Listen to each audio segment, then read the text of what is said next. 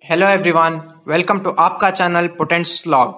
Kindly do like, share and subscribe to our channel and press bell icon to get all the new notifications of a latest video.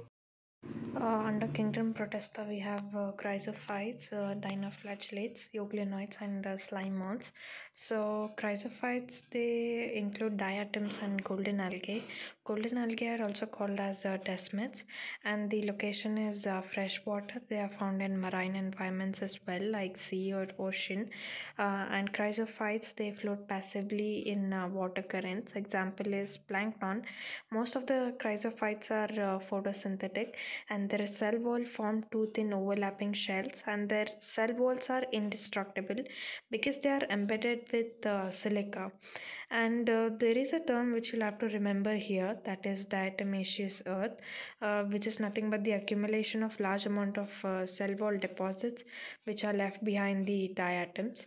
And this earth soil, being gritty, is used in polishing, filtration of oils and syrups.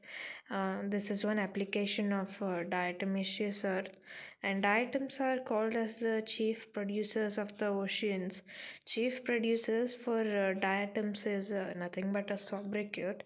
And next we have dinoflagellates. Dinoflagellates are marine and they are photosynthetic. That means they can prepare their food by their own. They are colored depending upon their pigments. They can be either yellow, green, brown, blue, or red either. And their cell wall has stiff cellulose plates on outer surface. And most of the dinoflagellates, so most is something that you'll have to remember here, because in Neet exceptions are asked.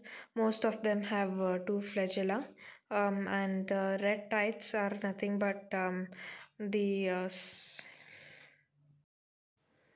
the sea algal blooms, which include large amount of concentration of aquatic microorganisms.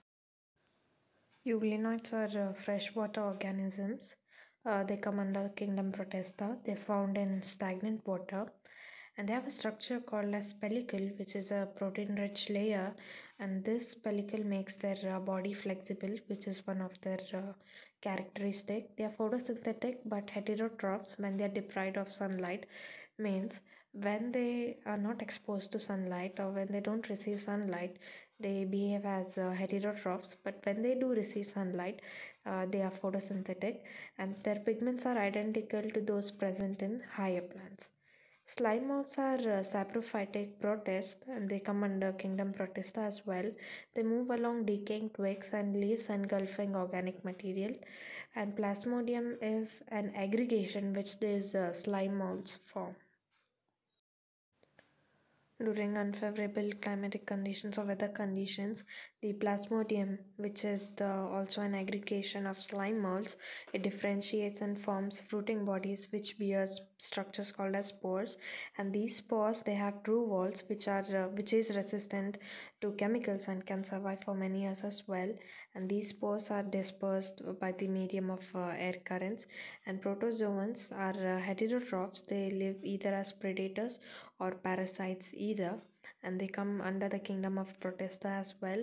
And four major group of protozoans are amoeboid protozoans, flagellated protozoans, ciliated protozoans, and sporozoans. So you just can remember it by uh, FACS or AFCS or whatever what you like. So we'll be studying about amoeboid protozoans, which come under protozoans, and again protozoa comes under kingdom Protista. So the location first, amoeboid protozoans they live in freshwater or they may live in seawater as well. That means they are either freshwater organisms or they may be marine in nature as well. And the locomotory organs are called as pseudopodia or also false feet. One such example which possesses pseudopodia is amoeba. Amoeba comes under amoeboid protozoans, and marine forms of amoeboid protozoans have silica shells on their surface. And parasitic form of amoeboid protozoa, one example is ant amoeba, which causes dysentery, or also known as amoeboic dysentery.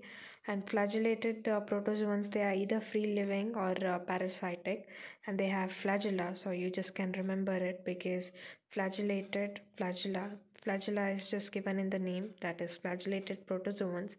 And parasitic form of flagellated protozoans, one example is trypanosoma, which causes sleeping sickness. And ciliated protozoans are aquatic, they are actively moving because they have presence of thousand hair-like structure called as cilia, and they have one cavity called as gullet that opens outside the cell surface.